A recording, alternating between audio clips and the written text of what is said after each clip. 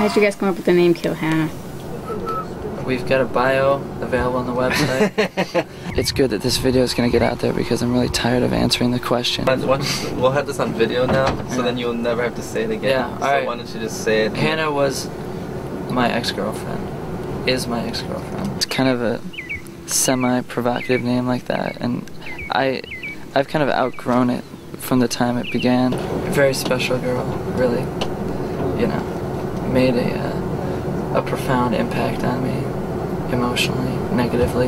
I was 18, I moved to college in like rural Illinois. The town's actually called Normal, Illinois, and Hannah at the time was 16 and going to a Catholic school in the area, and she just looked so strange, you know, but really beautiful too. She had like purple, blue hair. She had like 3 or 4 nose rings.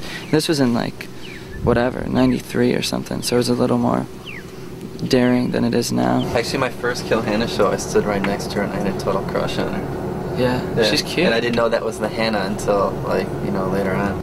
No, anyway, she just really stood out, especially in that town, you know, and we had a kind of bizarre, short relationship, and it ended kind of strangely, and it was my first experience with heartbreak in the kind of traditional sense, and so I was, you know, as devastated as a 19-year-old can be, and